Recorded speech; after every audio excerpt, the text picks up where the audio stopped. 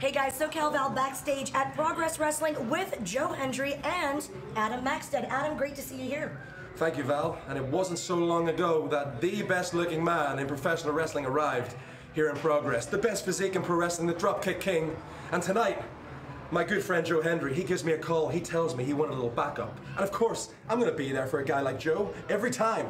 And I appreciate that. And you were there for me. I think when you said you were the best looking guy, you actually meant one of the best looking. That's what you meant, wasn't it? See, I knew that. See, we're on the same wavelength. We're sharing a brain over here. You know, it's getting crazy. But here's the thing. Did tonight go our way? No. But look, you know what does go our way? Life. Because you take a couple guys like us, and when people go on the apps, what do? They swipe right.